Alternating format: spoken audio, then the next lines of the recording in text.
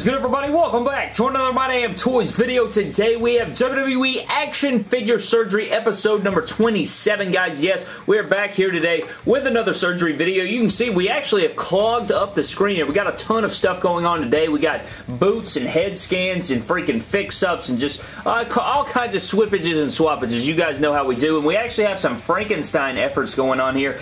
But we're going to get through it. We're going to get through it together. And some of them aren't part switches. Some of them are just a couple things I want to show you guys. I think one or two of them is just showing off, or maybe three of them, I don't know. But we are going to be doing some Frankenstein efforts and stuff, and then we have some things that I want to show you guys that are I'm pretty excited about for future fix-ups and customs, so we'll get into that. But let's go ahead and show off the figures that I want to show off before we even get into surgery, guys. The first thing that I guess I can start off with is this figure back here, and it is a custom head scan, and I really don't know how to feel about it, so I need your guys' help down below. I was trying to make a custom MJF. If you guys don't know who MJF is, he is a AEW signee. He is a young and upcoming wrestler in AEW, and if you guys watch Double or Nothing, you will know that he's the one, you know, that was in the Battle Royal. He picked on Bret Hart, and he was a part of the AEW Championship ceremony. He came out and, you know, causing a bunch of ruckus, and he's probably going to be one of the top heels over there. And I used an Alberto Del Rio head scan. I like the way it came out there, but I don't know how I feel about it. I would love to know down in the comment section below what you guys think, and if you guys know who MJF is. But anyways, there is the MJF head scan. I did want to include that in the video here just to get an opinion real quick. But let's get back into the other fix-ups that I have. The next fix-up, guys, is the figure from the last figure surgery. It was Bad Luck Fale. A lot of people commented it down below. They were like, I think you're making Bad Luck Fale. And here he is, guys. And I'm pretty excited with the way it came out. You know, it's not perfect by any means, but you guys know we did pop that head scan on there. We had the, I think I called him Akam, but it was really Razor. We got the Razor head scan, Razor body, and then remember we put those rock legs on there, and it pretty much turned out perfectly. I did paint all the tattoos. I added the tattoo to the chest, acetoned off all those the Umaga arms. I acetoned all that stuff off, custom painted all of these tattoos that you see. Still don't have the hands in there. I think I'm going to put some it'll probably be Razor gloves, you know, the Razor hands with the gloves on it, because Fale does rock those gloves sometimes. And I also did custom paint up the head scan. I removed the hair and the mohawk. I added his tattoo to his skull. I repainted the facial hair, removed the beard. I painted up the lips, and I added the grill to his teeth. And if you want to, guys, I add some sunglasses right here, and it even looks more like Fale. So I think that this will totally work for a custom Bad Luck Fale, and I'm pretty happy with the way it came out. It's not perfect by any means, but I think it gets the job done.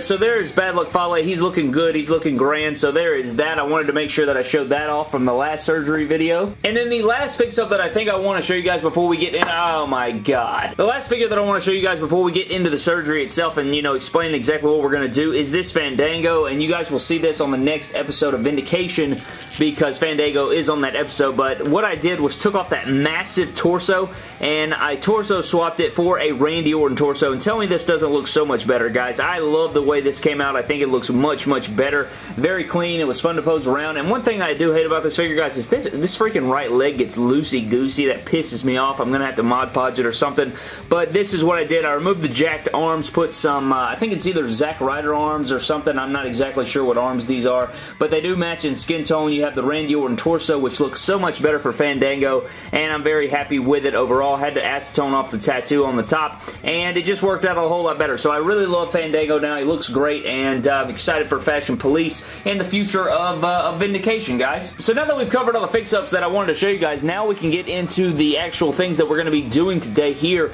on WWE Action Figure Surgery episode number 27. So we have a lot of stuff going on here. You guys will see the Iron Man champion is laying down on the thing. Got the Iron Man championship in his hand here. You guys know that I made this fix-up Cody Rhodes a long time ago, and I really am sick of these boots, man. The freaking boots, the ankle joints, these are Heath Slater boots, and for the time, the fix-up was pretty cool. You know, it's the Elite 56 Carl Anderson legs, which really work well. They're kind of loose now. I need to tighten them up, just like Fandango, because I'm posing them around all the time. You guys see, it used to say hashtag KA. I changed it to a CR, but these boots right here, man, they're the Cody Rhodes style boots, but they get so loose, and they're just crappy, and they fall off and stuff, so I had an idea of what I'm going to do, guys. I took some white laced up boots, and this is so exciting because I cannot wait to do this in the future. I took some white laced up boots, and I have learned how to sand now, guys, like sand to where it's smooth and nice, and I took some white lace boots and I sanded off the laces, and now I made them into Cody Rhodes style boots. So now I have some white versions, and I'm going to pop these onto the Cody Rhodes, and he's going to look kind of how like he did at the beginning of the pick fed, but instead of having the laces, he'll have the nice Cody Rhodes style boots, and he won't have just plain black tights. He'll have actual, you know, Too Sweet logos and Bullet Club logos on there with the CR and everything. So I think this will look a lot better than the black, and plus it won't be, you know, so loosey-goosey. So we're going to be switching that out. Another figure that we're going to do, guys, is this head scan right here. I posted it on Instagram, guys. I took one of my Milk-O-Mania. I had an extra Milk-O-Mania Elite Kurt Angle. You guys can see over here, I do have an extra on the shelf. I took the head scan and I sanded everything down, and now it is completely bald. You guys will see. So I turned it into an older Angle with the screaming head scan. Turned out really nice. And so what I'm going to do is take this and pop it onto this Elite 59 Angle. I'm going to put the screaming head scan on here. Then we're going to switch these arms with the Milk-O-Mania over here, so we get the you know, the plain arm look, because he didn't have these graps. He had, you know, just regular arms. So we'll switch these arms over here, pop this head scan over here, and then for the lower legs, we're going to have to switch these lower legs right here, not the shin part, but just like this part. We're going to have to put that over here, and then we're going to have to pop on these red Elite 59 Kurt Angle boots, and then after that, oh my god, I knocked over Cena again. We're going to have to take the shoes off of this guy. We're going to put them over here on this John Cena. And after that, we're going to take the arms from this John Cena, put them over here so I get the chain gang look. I get the black and white chain gang wristbands, put them over here with the gray, black, and white shoes. And then the final part...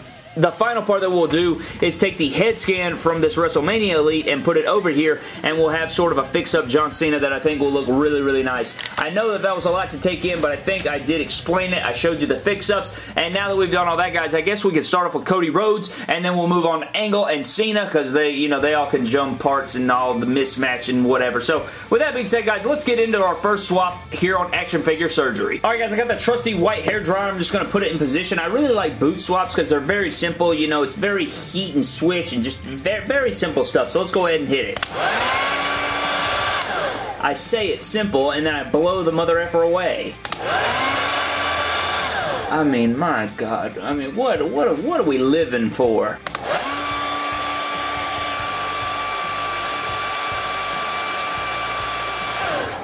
Alright, ladies and gentlemen, well, that should be good enough. So what we're going to do is take the Heath Slater boot like so. Go ahead and just pop it. Just like that. Go to the other side, do the same thing. Go over here to the white boot, which I think will look much better. We'll take a look at it at the end. We're not going to take a look at it now because, you know, we saved the final result for the end. So we'll go ahead and switch that. Now that we have done Cody Rhodes, guys, let's move on to the next thing of business, which will be the Kurt Angle, I think. Yeah, the Kurt Angle. So what we're going to do is we're going to take that's John Cena, you stupid idiot moron. Alright, guys, I got the two Kurt Angles stacked on top of each other. We're just going to put it in position right here. Hopefully they don't blow away. You know what? I know they're going to blow away. Let's go ahead and just get the old stretcher in position here just to hold it for a split second. You know, hopefully we don't have any problems here, but we're going to heat up these lower legs. Remember, we got to switch lower legs between the angles, take the shoes off of the angles so we can set them aside for our John Cena, and we got a lot of work to do, so let's go ahead and hit it.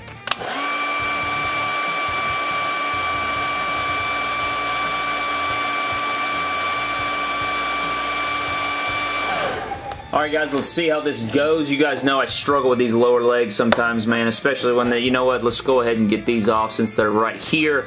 Go ahead and pop that. Oh, my Lord God in heaven. So go ahead and pop this one off. The peg should come out with it. I guess not. So both of them didn't even pop out the peg. My God. Come on, Brad. Alright, we got that. We can go ahead and just poke the peg out. So there's the peg. There's the lower leg. Got to do the same thing over here. And we pop the lower leg off. Go ahead and get the peg out. So we got both pegs, both whatever. Now we're done with this unless the arm pop off. Yeah, arms ain't popping off, Brad. What are you, stupid moron? Alright, get over here.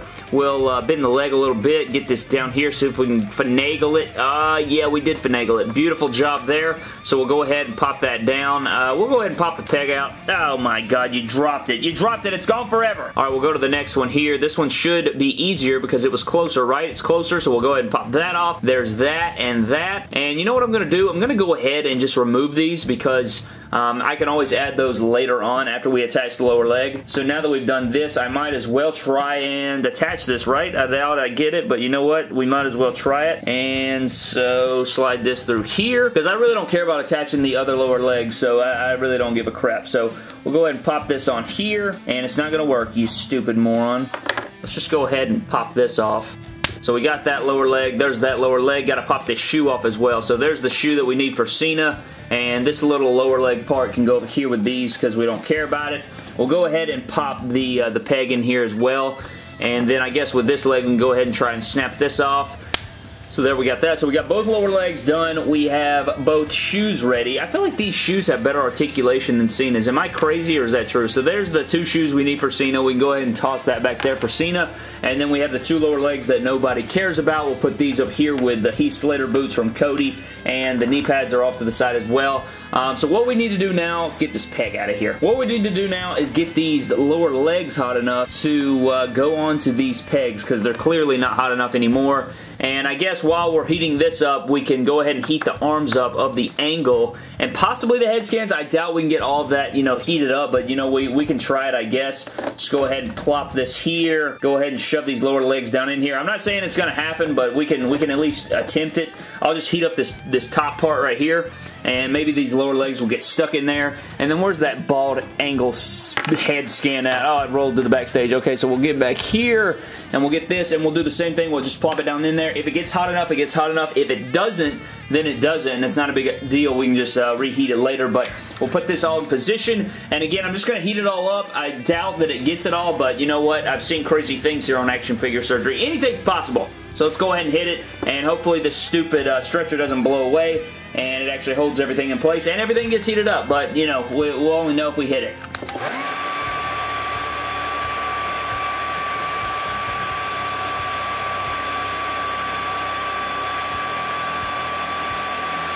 Alright, ladies and gentlemen, let's just see how it goes. I guess we can try the head scan first just to go with it. And success.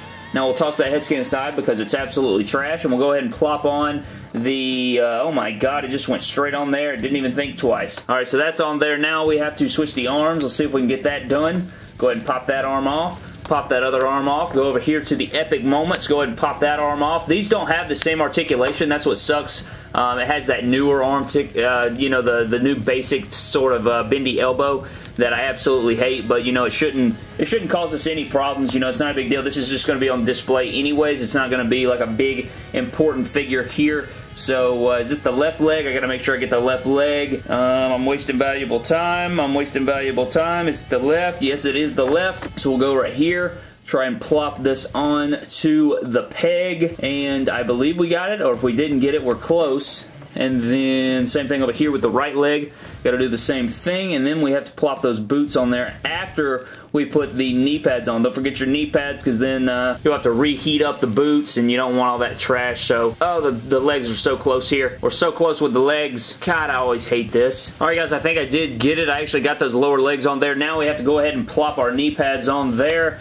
I think this is the left one. Should be the left one. I'm not going to show this on camera. Like, oh, the legs all bendy and ish. The next portion you will see will be, I guess, heating up those boots, and I guess we can heat up the Cena shoes as well. So I'm going to go ahead and slide these on here, and then we will we'll pop those red boots on there while heating up all the John Cena-ish that we got to switch. Alright guys, I have all the stuff in position. I got the knee pads on the Kurt Angle, so what we're doing here in this one take, I doubt that we get it, you know. I mean, it's gonna, at least it's not lower legs or anything like that, but we got to heat up this John Cena's feet while heating up these sneakers, while heating up the Kurt Angle boots, while heating up these arms, while heating up that head scan, and see if we can get it all in one take. You're probably asking yourself, Brad, why don't you just take this Cena and switch the head scan and the shoes? Well, Brad, it's because these legs are super duper loose, these are way more tight, and you know, I do what I want to do, so let's go ahead and hit it.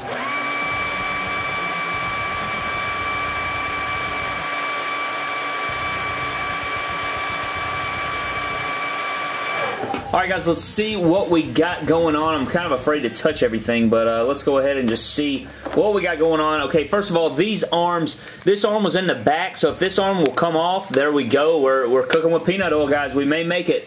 We're done with that. Now we just got to pop it over here on this. Let's see if we can get it. There's the right arm and the left arm. Come on, don't fail me now, Brad. All right, got that on there. Now we got to switch these shoes out. These shoes are complicated sometimes.